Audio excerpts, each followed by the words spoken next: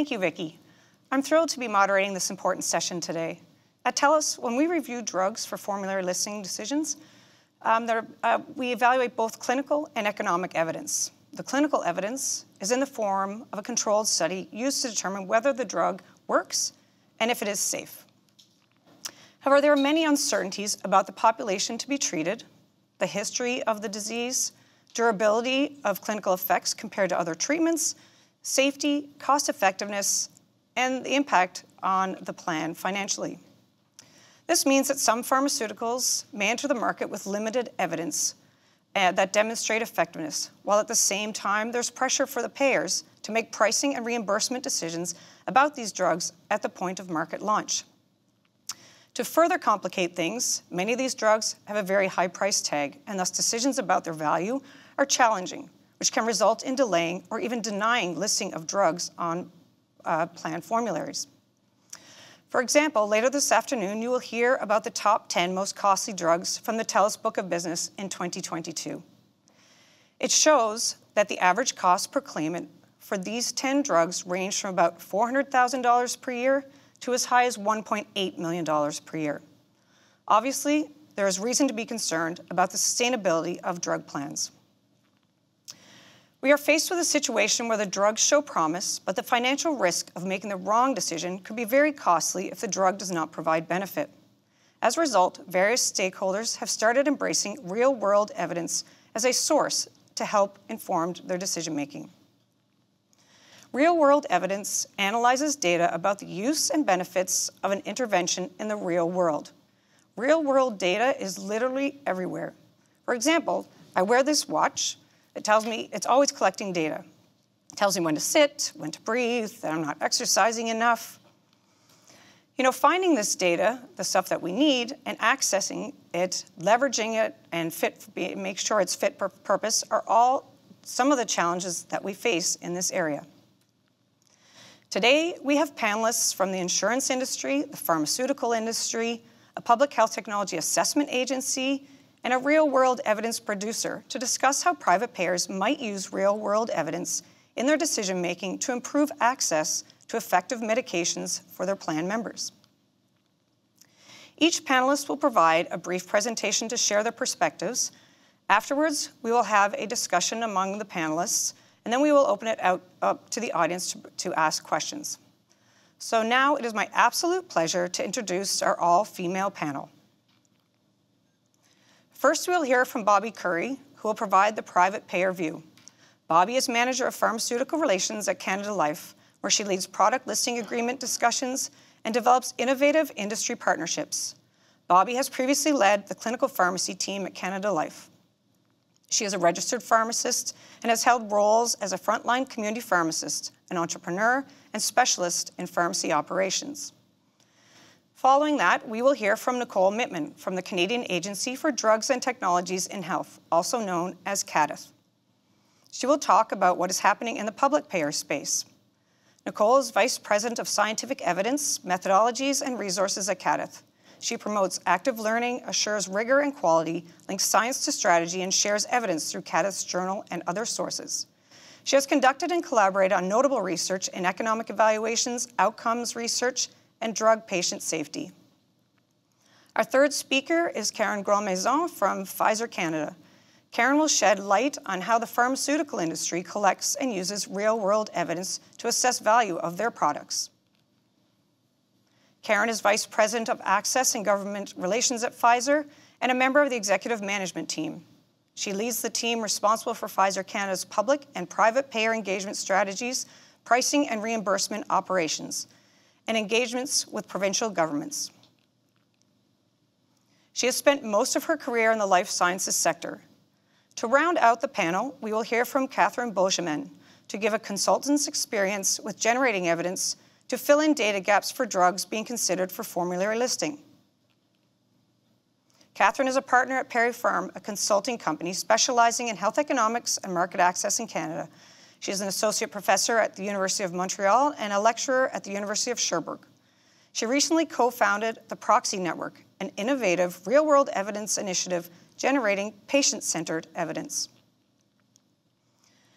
Now, Bobby, over to you in Winnipeg.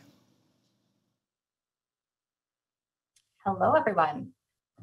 Thank you so much for having me. And, I'm really excited to talk about this real world evidence topic today. It's something that, I've been exploring the last few years, and I think there's a lot of potential here.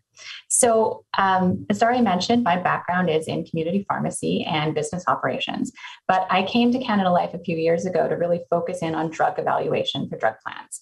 And our process evaluates the drugs with three pillars: clinical, economic, and stakeholder value. So that's the lens that I'm bringing to this conversation, looking for value for our sponsors and the plan members that are relying on us for drug coverage.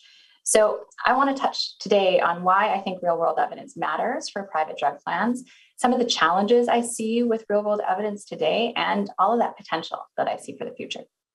So if we go to the next slide, everything at Canada Life really starts with our values. So our vision is customer centric, and our purpose is to improve the financial, physical, and mental well-being of Canadians. In our drug programs, on the next slide, you'll see that this translates into our dual bottom line philosophy, balancing the needs of plan members with those cost needs of plan sponsors. On the next slide, I just want to talk a little bit about some of that need for evidence, where that gap really is. My team today, like Daria said, is focused on product listing agreements. So we're negotiating drug prices based on those pillars that I talked about: clinical, economic, stakeholder value. And these kinds of agreements are really powerful tools for managing drug plan costs. And we're often looking to clinical trials and data like that in a submission package to help us understand that drug better and make mutually beneficial agreements. But as Daria mentioned, there's a lot of uncertainty still in some of those packages. So maybe the number of people in a clinical trial was really low. That can make it hard for us to interpret the results. Or maybe the size of the patient population is an unknown. And that happens sometimes. An example can be in the rare disease space. When something's really rare, doctors don't always know to test for it. And when a new exciting drug comes out, it can really create some more awareness about the testing and bring more people in to be evaluated. And that can be a really good thing. I think about the hepatitis C surge that we saw a few years ago when the new drugs came out. There was so much excitement for them that more people thought about hepatitis C and went in to get tested. So that's just one of those unknowns that we have to be thinking about. Another issue can be sometimes that we don't know how much of a drug is going to be used. When an individual injection could cost thousands of dollars, doubling the dose just to see how well it works can be really expensive. More and more of these drugs are coming to market with questions like this unanswered. But when a drug is showing a lot of promise in a devastating or life-threatening condition, sometimes patients don't really want to wait for every I to get dotted and every T to get crossed. As a payer, though, we really need to be thinking about, is that drug going to live up to that promise? Is there value for money? And real-world evidence can help fill that gap. It can help us confirm effectiveness for those patients and support that assumption of value. Rising drug plan costs means that value is more important than ever. As Daria mentioned, drugs are getting pretty expensive. But that value equation for a private drug plan can be a little different than it is for a public plan in some cases. The obvious difference is, hospital costs. But we also have to remember that there's a lot of private plans that are for workplaces where productivity and absenteeism and disability claims are also really important. And those quality of life indicators are often missing from the current submission evidence packages that we're seeing. We have to use more qualitative assumptions about the drugs. Real-world evidence, again, could help us fill that gap. So let's talk about the potential on the next slide. With that robust real-world evidence, we could share risks more effectively, which is really what insurance is all about. And we would also have a lot more tools to manage costs throughout the entire life cycle of a drug, broadening or narrowing coverage depending on what the data is telling us. And really that ultimate goal of any kind of healthcare data analysis is preventative care. Imagine being able to intervene early for someone who's on their way to disability and helping them stay healthier longer. And those are just some of the questions that private payers have.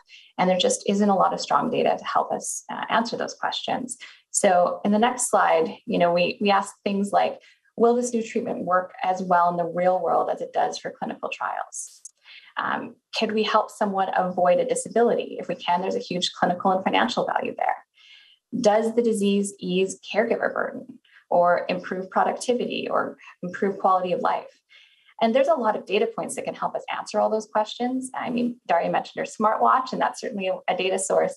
But there's also drug claims data, disability databases, electronic medical records in the doctor's offices, sick day databases at an employer, paramedical utilization, patient-reported outcomes. Those are all just inputs that we would need to align to provide a lot of those really good insights that we're looking for.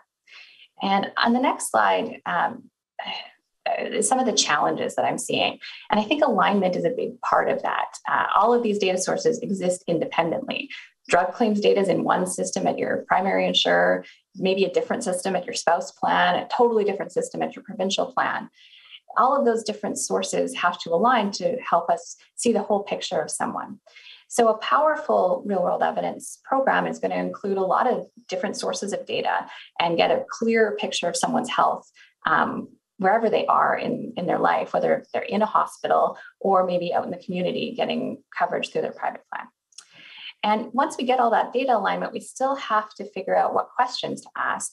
The end users, patients and clinicians and public payers and private payers, we're all going to have different questions that we want answers to. And, I'm just a business person, so I kind of picture it like Googling, or I guess today, maybe it's more like asking ChatGPT a question. But we know that ChatGPT can be misleading sometimes or just wrong. And that answer that we get from the real world evidence is going to have similar caveats around it. So we need to really be asking smart questions and have some good guardrails around how the answers come to us. So to me, a robust data set is going to have a holistic view, lots of different perspectives, and some expert guides along the way as well. So next slide. In my day-to-day, I really don't pretend to be a data scientist. Instead, I work with our data team to explore their expertise and how to get answers. I give them the question and they help me find answers. We have data scientists and AI experts who put our data together and try to find answers to those questions, get at more efficient processes, and just really make better decisions using data to support those. And they have a lot of that understanding that I need to give me usable data answers. Next slide. So we really try to incorporate data through the whole life cycle of our management program. We use some real world data points already today, usually, like I said, as qualitative measures in our drug evaluations. But I would love to see more outcomes-based management for our drug plans. And at the end of the day, I think we're just getting started with real world evidence. Kind of my final slide here is the next one. There we go. There's a lot of challenges that I think we do have to overcome, but there's so much potential here that I do think it's really worth exploring and figuring out how to get there. We need to make really good decisions, which means we need the best available evidence. Thank you for your time. I'm really looking forward to the question and answer period at the end here. That's great. Thank you, Bobby. I'm sure that will generate lots of questions from our audience. Now we will hear from Nicole for the public payer perspective. Thanks so much, Daria, and thanks, Bobby, for setting the stage for me so well, and appreciate this all-women panel, most of whom have decided to wear pink, so fantastic for all of us. And next slide, please. So first, I'd like to start out with a statement. So CADTH acknowledges the critical need for Indigenous perspectives in the Canadian healthcare system. In both historical and ongoing ways, Indigenous peoples and communities in Canada have been excluded from and or harmed by medical research or have faced systemic racism and prejudice within the health system. As a health system leader, CADTH affirms their commitment to define CADTH's role to advocate, affirm, or amplify and be an ally to Indigenous peoples and communities in Canada, create opportunities for our own organization to learn more about their history and about reconciliation as well, collaboratively define and in a way that CADTH can address some of the challenges along with our health technology assessments and how to include and not limit to incorporating Indigenous research methodologies and operations in the organization, and create a space to commit resources within our own organization to ensure Indigenous voices are heard and that have an influence on the way we do our work. Next slide, please. So the first one is just starting with a disclosure slide, my own personal disclosure. I'm an employee of TELUS and have no commercial interest and still have an academic practice and have some grants that are still funded and will hopefully be done soon. Next slide, please. And here's our disclosure for CADIS. I mean, certainly it is, CADIS is an organization that is funded by our provinces and territories and the federal ministries of health, with the exception of Quebec, to understand the value of health technologies across the system and to the system payer. We do receive some funding from pharmaceutical industries and sponsors, as well as through our scientific advice program. Next slide, please. So for those of you who may not be familiar with our organization, we are a not-for-profit organization responsible for providing Canada's healthcare decision makers with objective clinical evidence on new technologies, and thinking about the way that we look at evidence, appraise evidence, and provide advice on that particular evidence to support decision making at the federal, provincial, and territorial level. Next slide, please. And for the placement, you know, often people wonder where we sit in the environment as well. So we have Health Canada, who actually makes assessments on whether a drug or a technology or a device is safe and whether it works. Then our organization, CADIS, actually, how do we compare, or how does that technology compare to existing technologies? What is the value of that particular technology in the health system space? And then you have other organizations, including the Patent Medicine Prices Review Board, and then our public drug plans, including the negotiation, which is our Pan-Canadian Pricing Alliance. Next slide, please. So we heard already about different examples about real-world evidence. We're defining it the following way, which is in line with Health Canada as well. It's evidence about the use or safety or effectiveness of a medical product, technology, and or drug, and it's based on data that actually comes from the real-world healthcare setting, and it's certainly playing an increasing role. And I think we want to start there because it can mean everything to people and it can mean nothing to people. So there are so many, as we already saw with Daria's watch, or it could be patient-reported outcomes or quality improvement information, could be just data utilization or drug utilization or understanding the scope of practice in the environment that you're looking at. But it can also mean safety. So what are the safety parameters, untoward adverse events, and or it could also mean effectiveness. And so how well does that technology work in a system where you may not have actually had exposure to the patient's in the original clinical trial space. Next slide, please. So what I did want to say is it does not automatically equal access. That it does not and it will not replace a randomized controlled trial. The way we're thinking about it is complementary. We still have to use the Health Canada process, the regulator process of approving drugs for certain indications and the structure that they have built into their work. But if we don't have enough information, how do we continue to think about drugs and understand their value? And this is an opportunity for real-world evidence to be complementary. It has, as I already said, different meanings to different people. It does not provide causality. So one of the things that people often criticize observational studies or real-world evidence studies is that, well, we can't determine if something actually works, which is actually what happens in a randomized controlled trial, sort of a cause and an effect. It does not help us with that, but we can certainly look at trends and we can look at associations. It cannot be conducted for everything, and nor should it be conducted for everything. There are certain times where real-world evidence can bolster or perhaps complement the existing clinical trial literature, but should it be conducted for everything? And it's also an issue being faced by all health technology agencies around the globe. So any agency that actually conducts health technology assessments and determines the value of new technologies is facing the issue of how to incorporate or when to incorporate real-world evidence. And may I say, real-world evidence is just a new name for something that we've been talking about for years: pharmacovigilance, pharmacosafety, pharmacoepidemiology, at least in the drug space, and then moving over into the epi space for devices and clinical interventions. So it's repackaging that name, but thinking about it now in a more fulsome way. Next slide, please. So this is our usual evidence pyramid, and we heard, some of the data points that, if you want to have a drug approved, you have a clinical trial, and you actually are at the top of the evidence pyramid as, sort of systematic reviews and randomized controlled trials. And then beyond that, you have observational studies, and with an increase in potential bias, but also an increase in control for randomized controlled trials. So often individuals who work in this particular space are using those parameters to assess and appraise these kinds of new designs. Next slide, please. So, on the left-hand side, this is what a clinical trial is. On the right-hand side, this is where folks who actually are in the real world often look like. So the people who are enrolled in clinical trials as part of their inclusion criteria are often not or may not be reflective of who's actually getting access to the drug in the real world space. So how do we then understand if those drugs continue to work or if they continue to be safe?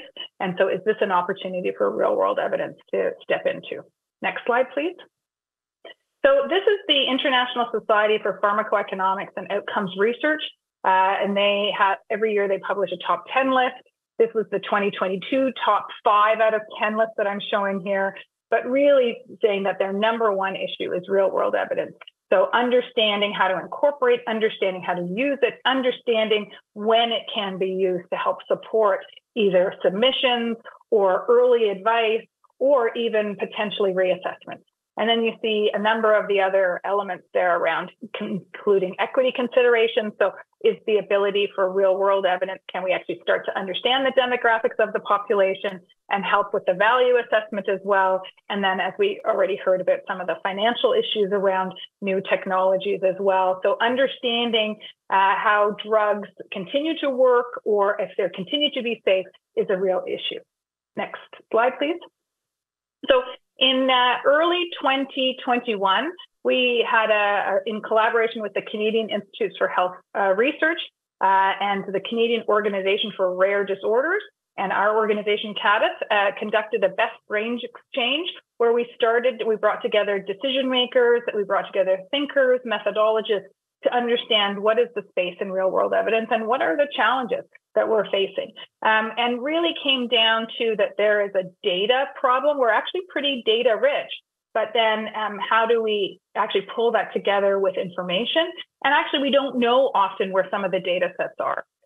There is an awareness problem. So this is the not knowing how to access it. Where is it? What's the quality of that particular data?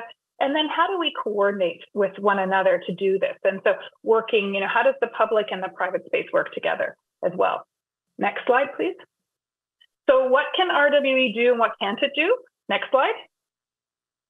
So what we've been thinking is it can fill gaps and uncertainty. And then Bobby said the same thing. Is this an opportunity for us to think about if we don't know everything from the clinical trial, which may be a 60-day clinical trial? What happens after day 60, at day 61 and beyond? If it's a chronic illness, how can we start to fill those gaps about knowledge with respect to utilization, with respect to patient-reported outcomes, with respect to safety and effectiveness? It does not lead to automatic approval. It still needs to have a critical appraisal. So much like clinical trials, you still need to look at the study design. You still need to look at some of the governance structures. And actually, for real-world evidence, one of the things that we take for granted in the randomized controlled trial space is there is a governance structure, there is a consent form, there is a protocol that's published on clinicaltrials.gov, there is a data safety monitoring board. So all of the governance structures that have been built into the clinical trials platform are often unknown in a real-world evidence or observational study or registry study, for example. So trying to understand, were you able to do this analysis? Did you have permission? Were you allowed to link the data? Were you actually able to have the right outcomes to do that kind of work? So still needs a critical appraisal to look at, how good the study is and some of the limitations of that particular study. So that work still needs to happen. And certainly it doesn't, we talked about this earlier, it does not provide causality, but we still need to provide, and I think this is, listening to Bobby beforehand, where looking at those outcomes managed agreements, how are we certain that we're looking at the right outcome? And so as we think about, what outcome to whom, is it the payer, is it the public payer versus the private payer, is it the patient, and are we measuring the right outcomes? Next slide, please. So I wanted to highlight this slide. It's a little bit busy, but one of the things that we had occurring at our organization over the last 2 years was to look at the rare disease space and think about where can we find data? What information is required by decision makers? How can we ensure that we have standards in order to be able to appraise? And so these are the next couple of slides will actually talk about some of the work that we've been doing in this particular space, which will piggyback on that best brains exchange, talking about data, awareness, and collaboration. Next slide, please.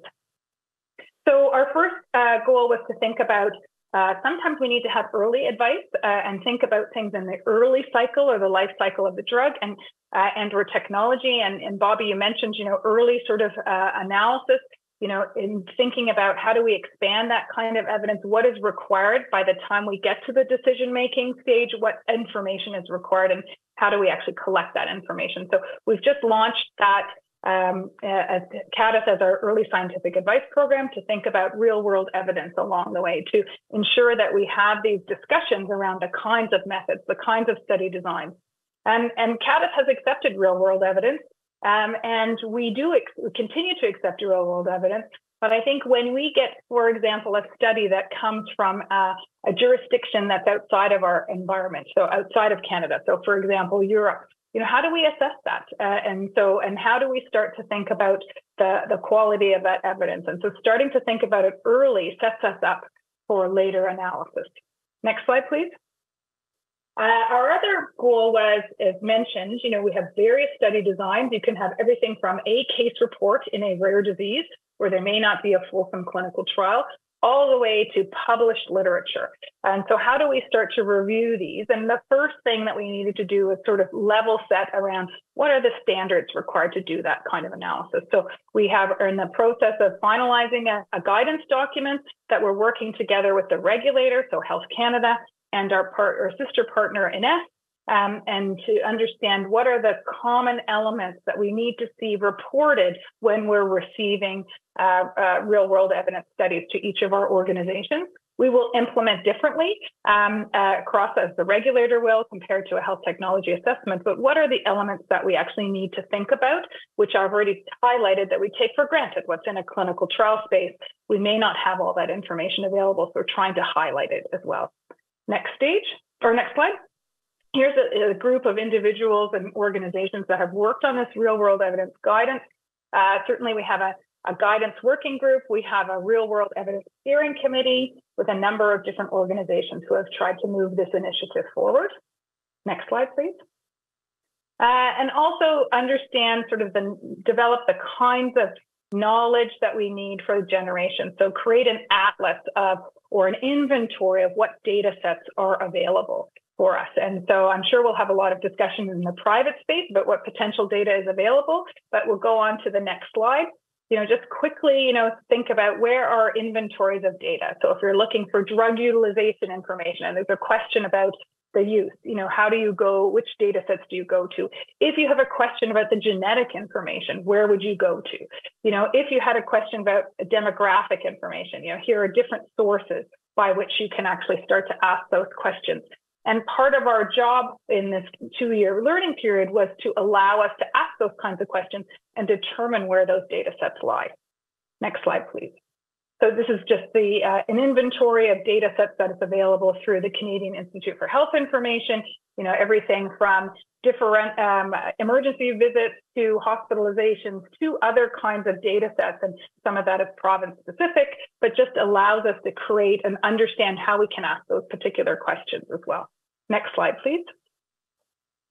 The other part of this inventory was to understand, especially in the rare disease space, where are registries, and registries are another source of potential evidence or real world evidence, and thinking about where are who holds these registries, and registries particularly can be funded by an industry partner, can be funded by a grant, can be funded by a Ministry of Health, can be funded by a patient organization, and various mixtures of all of those, all with different kinds of standards and all with different kinds of outcomes that they're collecting. So, trying to get a handle on Canadian disease registries. And then there's also a tool to look at the quality of those particular registries. So we work together with these registries here to understand content, governance, structure, and elements that they actually have. Next slide, please. And then in order to do some of this work, we also worked on some learning projects. And here we actually had multi-stakeholder opportunities to bring in different payors, different patients, different clinicians, different methodologists at the table to talk about what are the most important outcomes you have for a specific disease, and then to also work with individual data sets on a case-by-case basis to see if we can actually access data and what we could learn. Next slide, please. So these are five learning by doing projects. In the rare disease space, where we had some multi-stakeholder meetings with patients, with clinicians, with payers, and data holders to talk about outcomes and how we can actually determine what is the right outcome to collect. And then also working with individual data sets along how do we access data. So working with CIHI, or the Canadian Institutes for Health Information, and Statistics Canada along the way. Next slide, please.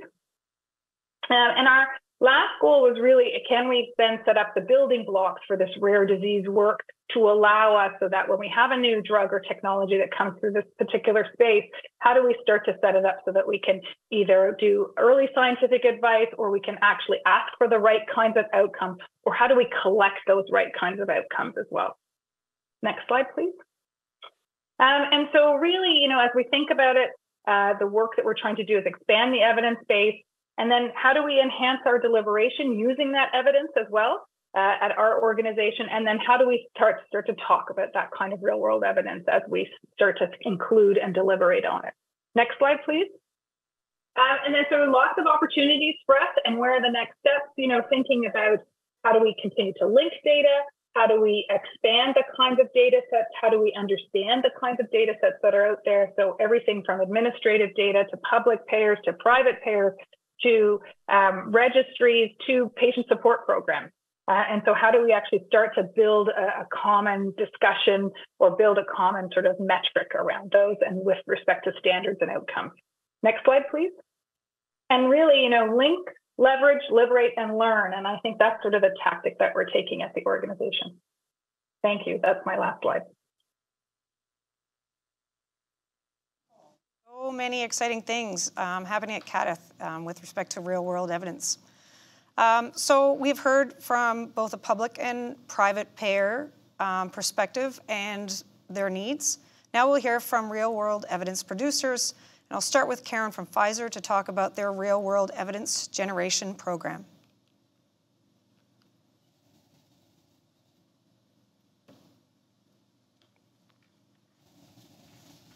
Good afternoon, everyone.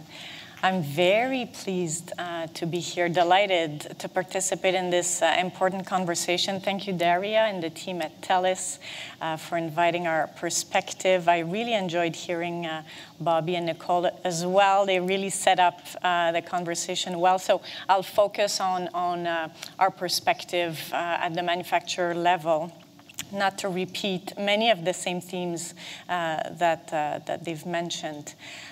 I did want, however, to start with saying that we're very lucky. Over the next few years, there will be many new innovations that will come on the market. Rare disease is one area, oncology, women's health, and that's amazing news. Everyone knows that when you're a patient or a caregiver, we are extremely grateful when these innovations exist, and especially when we can access them. Everyone here attending this afternoon recognizes the huge benefits that the private sector brings in terms of timely and broad access to treatment. We say at Pfizer that time is life, so we try to accelerate really these therapies, innovative therapies, reaching the hands of patients. And we do recognize that sometimes we'll need to rely on real-world data to complement the clinical data and demonstrate the full value of the therapeutic innovation beyond what is measured in clinical trials. And the goal is really to help the payers and the decision makers have the full portrait as much as possible, a holistic picture of that value. And for that to happen, really the collaboration between manufacturers and all of the stakeholders, that's what will bring results, and you've heard it already, so I echo this. I did want to start with just looking at some of the potential avenues for real-world evidence. It is not for everything. It's an investment of resources, and the value is clear in some instances. It has gaps in others, so a targeted approach works well in terms of real-world evidence. Some of the examples, very concretely, where a payer might want to collect real-world evidence. For example, to assess the value. If we take a well-treated patient who's on a monoclonal antibody for his arthritis condition that can prevent him from having to retire early because of that condition, and instead he continues to work longer and more productively. That's a huge value, not only for the individual, but also for the plan sponsor, because it reduces turnover and related costs, and especially in a shortage situation like we are right now. Sometimes we may want to collect data to understand patient preferences, better understand the needs of those who are suffering with a particular condition. One example of that could be an oncology patient who may prefer, if the clinical judgment is there also, to take an oral treatment instead of an infused treatment, because this can decrease the time spent getting that treatment in a center and improve her ability to remain active, remain a caregiver, and be productive. So there can be value in measuring these benefits and including competitiveness on benefits package. Real-world evidence can help enable innovative contracting. So in some cases, especially in high, unmet needs and high uncertainty, real-world evidence can be collected after a drug is reimbursed to measure effectiveness, and with an agreement to collect additional evidence, which is predetermined. What's really interesting as well, and it was mentioned by Nicole, is real-world evidence is in real-life healthcare settings, which typically represent more diverse populations. So that's an interesting element of diversity and equity as well. And at the end of the day, real-world evidence can help support our shared goal of providing timely access and optimizing the value of those therapies.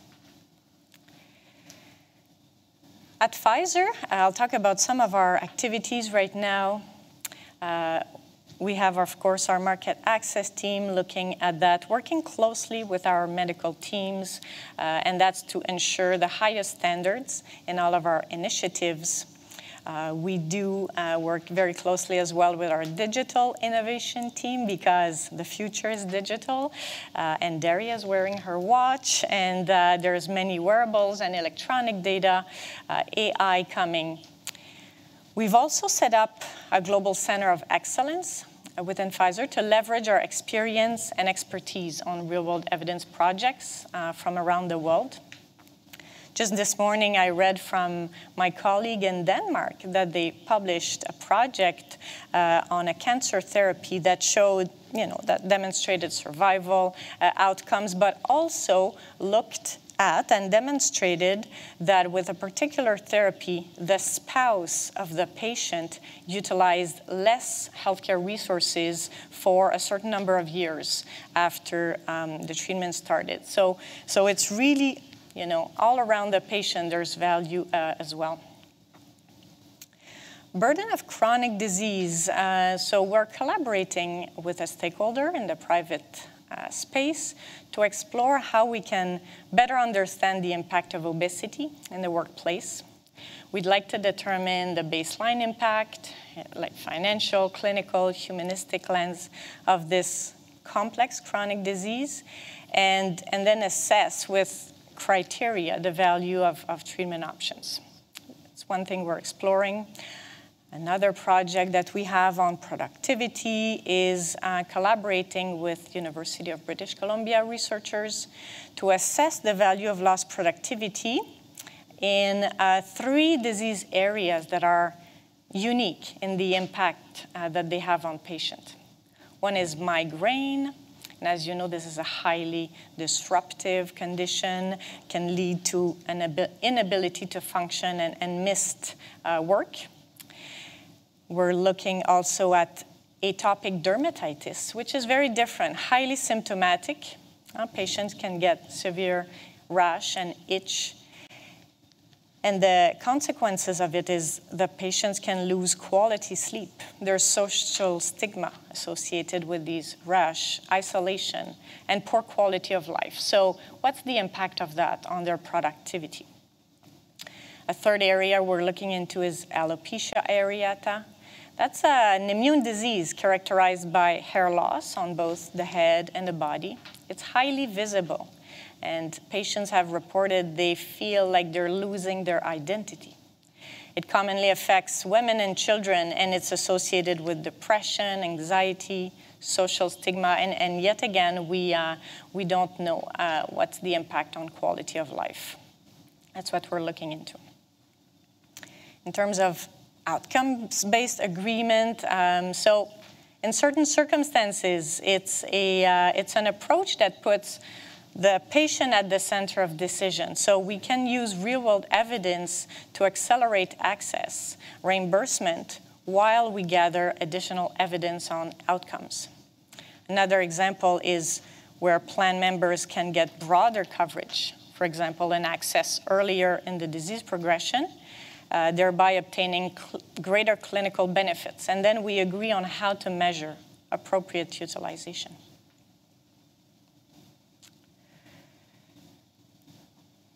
There are many sources of data, and we've seen a table from Nicole, many tables. One that is accessible to manufacturers is PSP, Patient Support Programs data. There are so many patient support programs in Canada, and they provide services to patients impacted by some of the most severe conditions. So there's a lot of interest in using PSP data, but there are also preoccupations. So at Pfizer, we did a project to demonstrate, a pilot, to demonstrate that a PSP can be used as a source of real-world evidence in a way that's compliant, ethical, and with best practices. So it was done also to address access gaps for one of our oncology treatments that had phase 2 data and was reimbursed in more than 30 countries around the world. So we did a pilot, and one of the strength of that project really is that it was prospective. So we proactively planned the data that we wanted to collect, and then we collected it. We had top clinical experts inputting into the protocol development. So that's also important. That was a novel project. So we looked at change in quality of life, time to discontinuation, and the patient journey. We had ethics committee approval, and the patients specifically consented for the data collection. So meaning they could be enrolled in the patient support program and get the full services with or without participating in the data collection. And at the end of the day, it confirmed the phase 2 data, and the clinical experts who helped with the design are now supporting the publication of the data. So I think that speaks to its credibility. And we compared it with CADIT's draft real-world evidence guidance, and it has a score of 90%. So it seems like it's pretty robust. And finally, I think everyone agrees that real-world evidence is an area that's evolving very quickly. And it does require a lot of stakeholder dialogue to assess all angles and get to the best possible opportunities. So we have set up a masterclass, which is led by globally recognized experts in real-world evidence to see how real-world evidence can enhance HTA and payer decision-making. So we've had 2 of these events already. There were many Canadian public and private sector participants, patient groups as well. The feedback was good. So I encourage everyone to continue to get more knowledgeable in the area of real-world evidence. So in conclusion, the workforce in Canada is counting on all of us to provide access as quickly as possible, appropriately, timely and appropriately to drug treatments and vaccines. And in some cases, we'll need real-world evidence to help facilitate the value assessment and the reimbursement decision. And the best way to make that happen is to collaborate as early as possible in the process so that we can make sure that all the perspectives are taken into account. And let's remember that time is life. Thank you.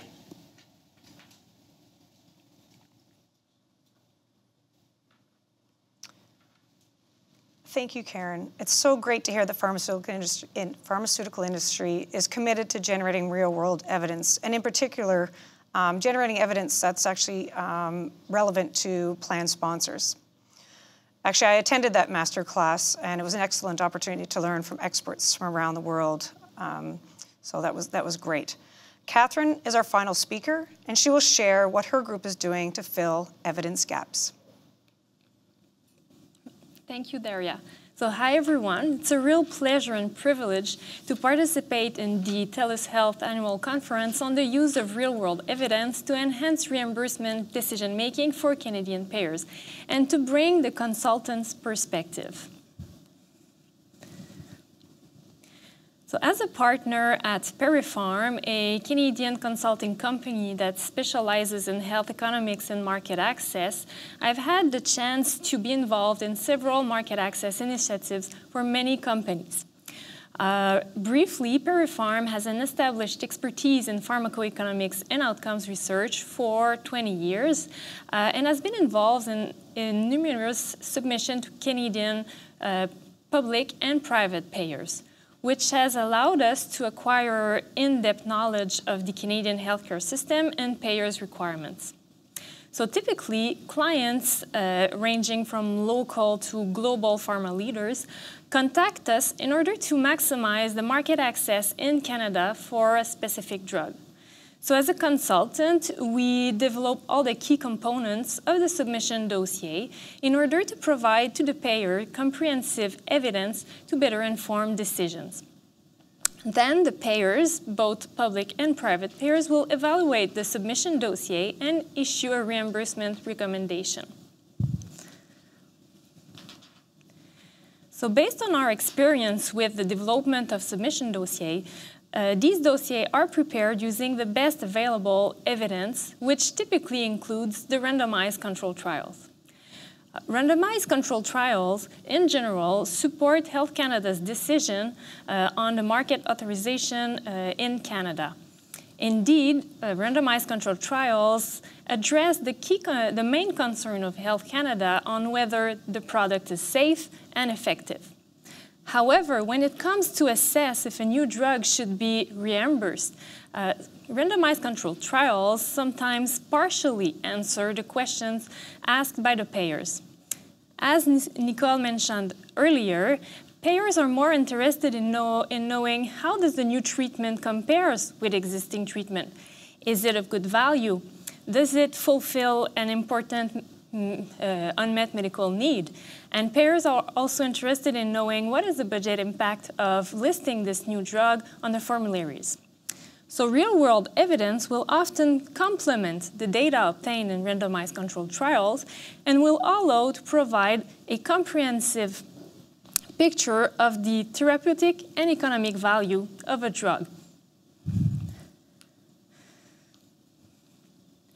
So now I'm going to present different scenarios that we have faced as consultants where the gap in real-world evidence had a real impact on decision-making. So a first example concerns the development of a submission dossier for an oral treatment in women's health where the standard of care is an injectable. The advantages of this new drug were beyond its clinical efficacy since the clinical data supported an efficacy as equivalent as the standard of care. However, the treatment convenience associated with an oral therapy compared to an injectable would most likely be associated with greater patient satisfaction and increased treatment adherence. However, at the time of the preparation of the submission, no evidence was available to support this statement. So due to the gap of real-world evidence, payors were not able to recognize the real value of the innovation. Another example concerns a new drug in mental health, more specifically for a condition known to have a significant burden on patients and caregivers. So at the time we were preparing the submission dossier, no Canadian evidence were available on work productivity and caregiver burden. So we had to use data from another country to build the submission dossier. So here, the gap in Canadian real-world evidence led to an increased uncertainty in economic evaluation and as well in the payer's assessment. A last example concerns a new drug in rare disease. As it is often the case in rare diseases, limited Canadian evidence on the disease was available. So we had to use data from another similar disease to estimate patients' quality of life, health state utility values, as well as healthcare resource utilization.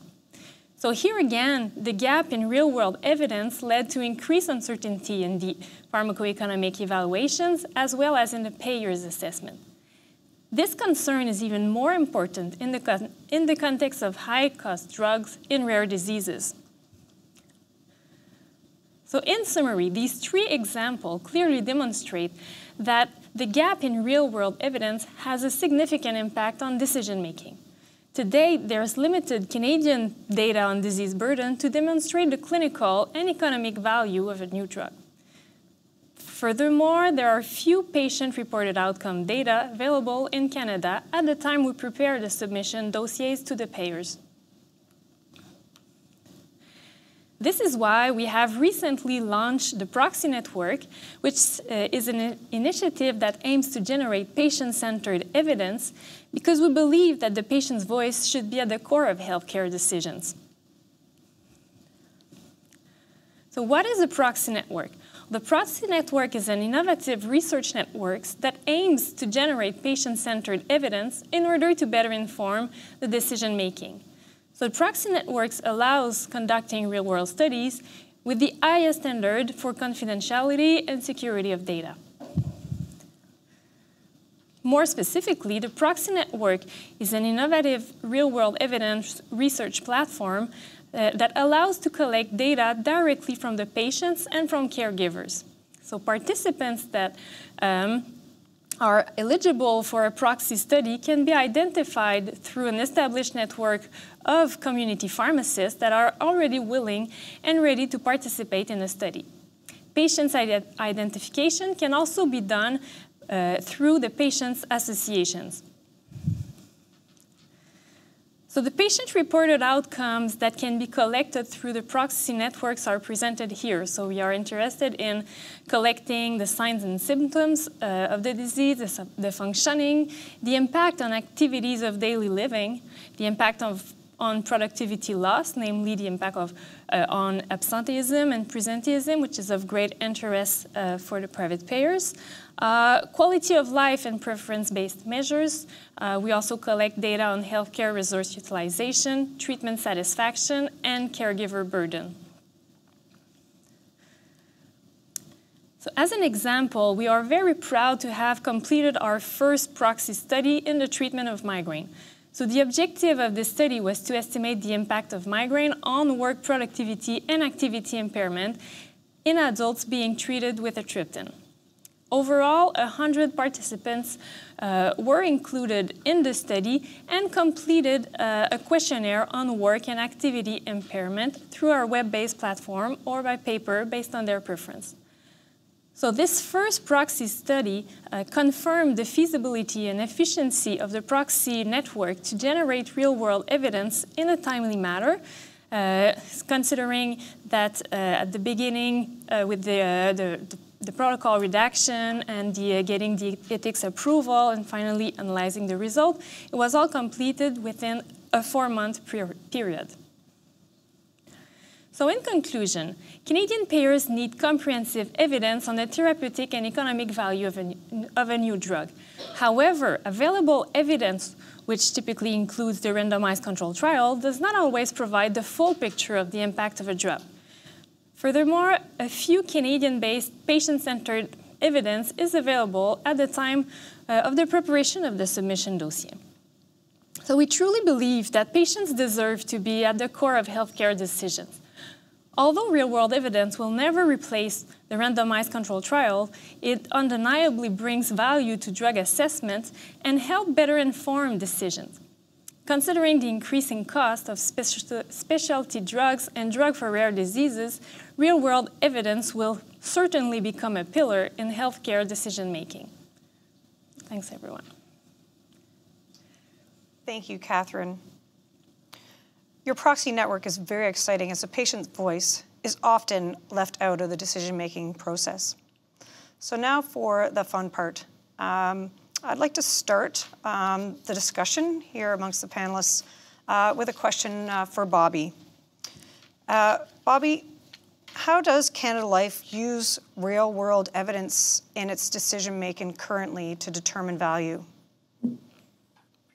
Yeah, great question, Daria. I mean, I think we incorporate more real-world data as much as we can. You know, I mentioned that the kind of data sources we're working with aren't necessarily as robust as we would like. And so we really look for things like claims patterns or patient-reported outcomes wherever we can. But unfortunately, that true evidence that we're talking about here today with that academic rigor around it and those structures is pretty hard to come by. So, you know, when we're doing our drug evaluations, we do try to take into account effectiveness in the real world as much as we can. But I think that that's a real gap for us is getting that true evidence and getting that quantitative assessment as opposed to that more qualitative trend-based work. Overall, though, we are trying to get that life cycle approach, like I said, whether it's, you know, looking at qualitative data up front or, you know, trying to measure effectiveness later on in the cycle once something's been out for a little while and validate some of our assumptions. Those are things we work in wherever we can. I'm hoping that this is the start of a conversation, though, that helps improve access to that true evidence. Yeah, I mean, I think that's the beauty of this panel is that we have all these different perspectives. We have producers and we have decision makers. So, you know, I guess I'd put the question then to Karen. I thought it was interesting that using your patient support program data in that program, did you consult decision makers as to determine like what outcomes should you be collecting as part of your patient support program? Mm-hmm. So we did, you know, present the concept to HTA in its early design, but it was really a novel project, and we had input from practitioners and experts to make sure that we not only took the data that is available and timely in a patient support program, and also not do anything that would diminish the quality of the services of that program. Because at the end of the day, the basis is that it's a program to support patients. We also got input to make sure that the outcomes that we're measuring were clinically important and for payers. But the reality is that as more and more payers accept real-world evidence, we try as much as possible to incorporate their perspective early in our real-world evidence data generation plan. And that's really the key, is if we can have a conversation not after the drug is on the market, that's too late, earlier, and then we can identify concerns or gaps that we want to tackle. That allows us to find what are the important outcomes, where the data is, how we can access it, and develop a plan that meets the requirements and the threshold for that particular decision.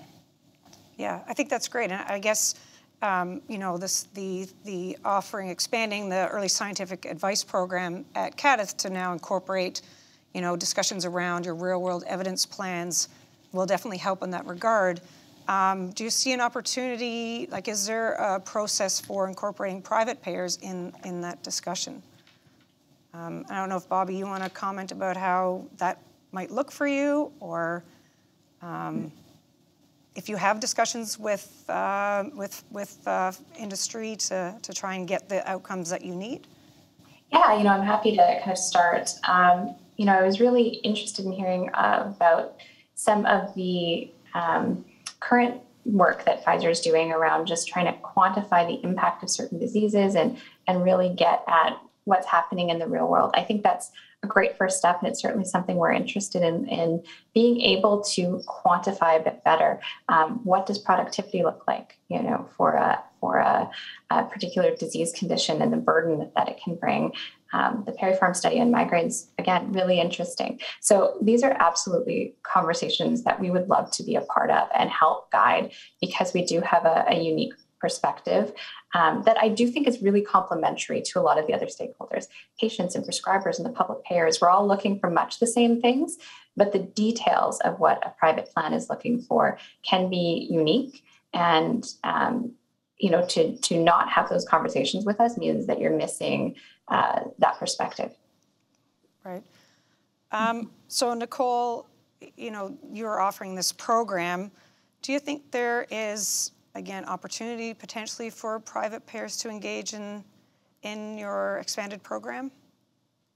Yeah, it's such a good question, and thanks for all the speakers. Really an opportunity to think differently around how we've been doing our work. And if you remember that slide that I had for the Best Brains Exchange, the last part was collaboration.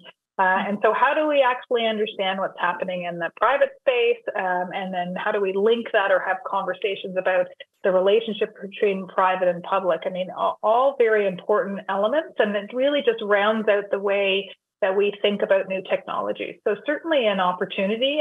We can certainly explore more.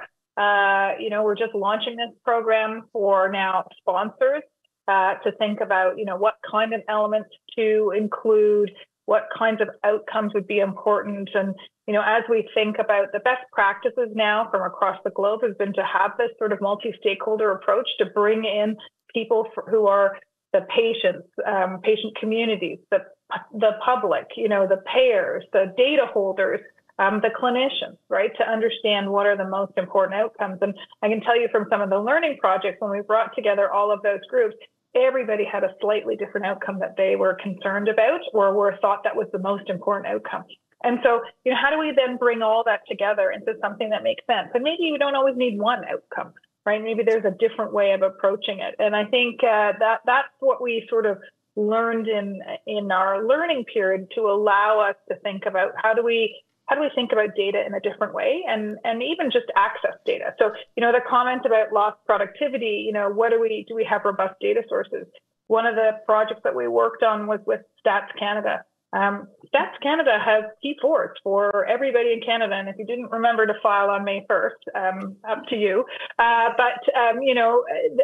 that is underemployment, employment, disability claims. There are different ways of accessing data and thinking about travel to sites. And so we were exploring opportunities if we had a question that would allow us to understand employment, underemployment, or distance, right? How do we figure that out? And, leveraging some of the, like I said, very rich data that we have in our country, but we haven't used it for those kinds of purposes before.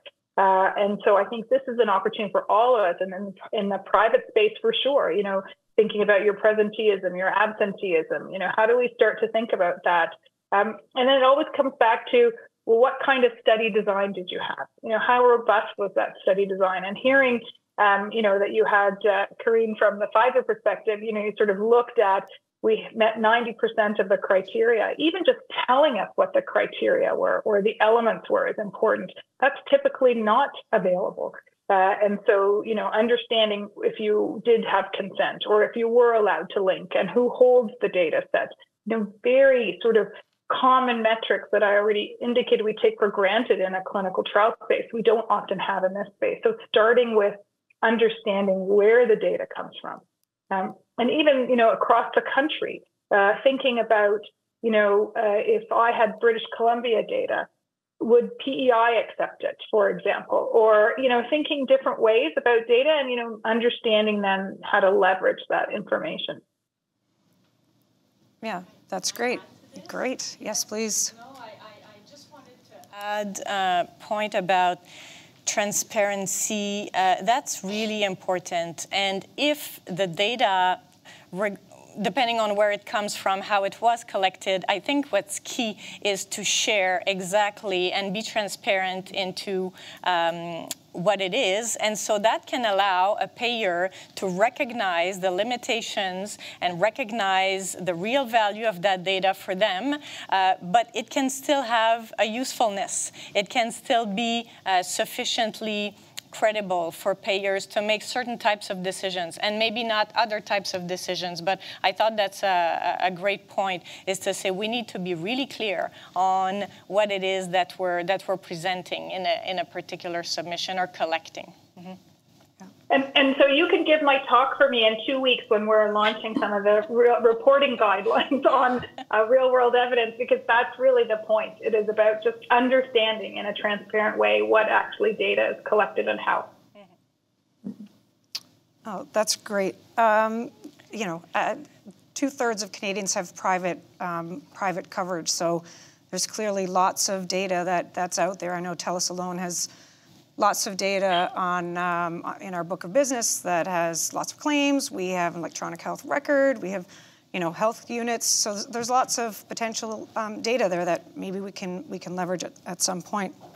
So Catherine, with the work that you do, sort of the interface between industry, pharmaceutical industries and decision makers, how are you able to balance that, like the needs of the manufacturers to get reimbursement access versus decision makers need to make really informed decisions to enhance, the value in the decision-making process?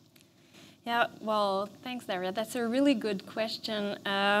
In fact, as consultants, we work really closely with our clients that want to maximize the market access for their drug, and what we do in order to fulfill the needs of the payer is we prepare a dossier demonstrating the value of that drug, value from a therapeutic standpoint and from an economic standpoint.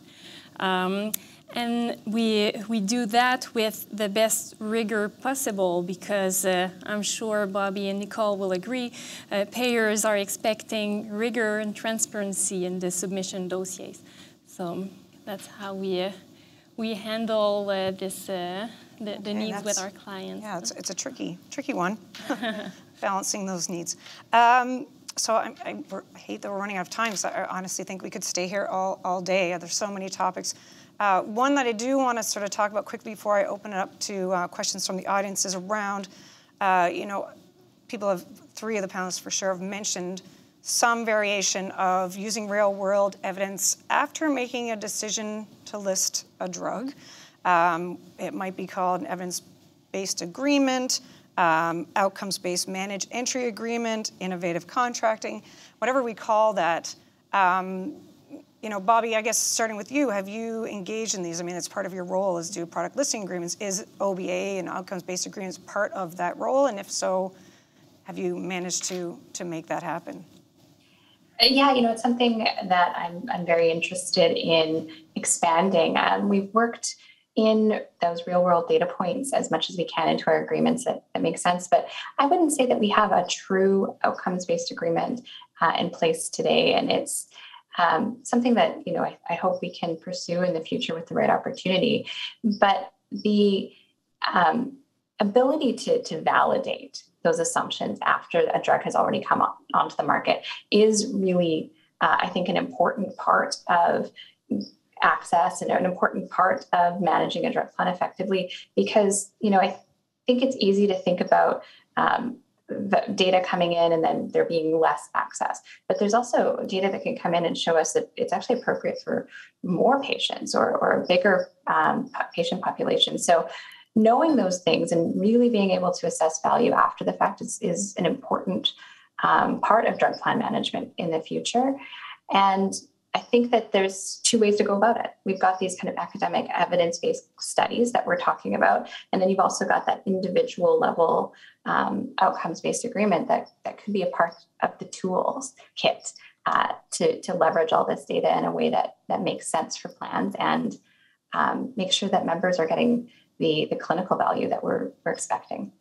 Yeah, I guess they would really have a role in, especially drugs for rare diseases, where you're never going to get the level of clinical data that you really want in those spaces, and maybe this is a way to get plan sponsors to have, beneficiaries to get access to these, innovative medications.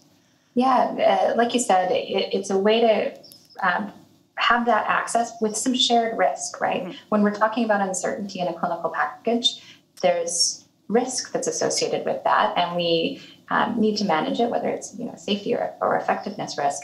And these models, using real world data points, I think are a really powerful way to do that. Okay.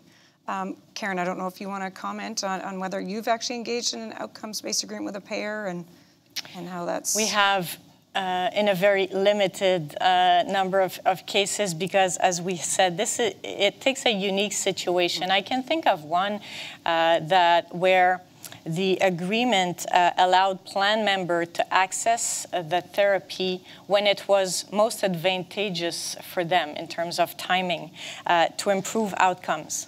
And then we agreed to risk share under certain conditions.